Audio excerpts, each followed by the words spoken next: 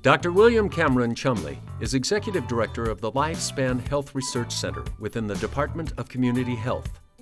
He began his career at Wright State University in 1978 as a member of the Department of Pediatrics and as a research scientist at the Fels Research Institute.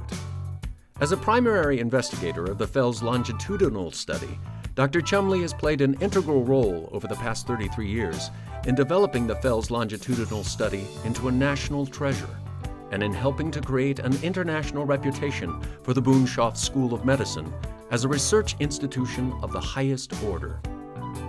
The tool developed by Dr. Chumlea's team for tracking normal growth and development is routinely used by pediatricians during a child's annual checkup and is critical in health promotion and disease prevention.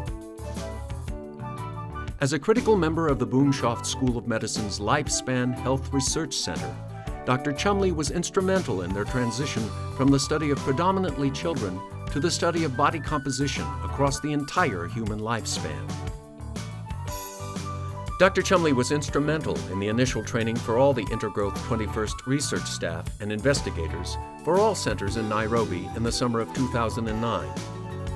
Since that time, he has been involved in site visits to centers in Muscat, Oman, Beijing, Oxford, Nagpur, India, Nairobi, Turin, Seattle, and Pelotas, Brazil, to assess quality control for data collection and to provide continuing education to the medical staffs at each location.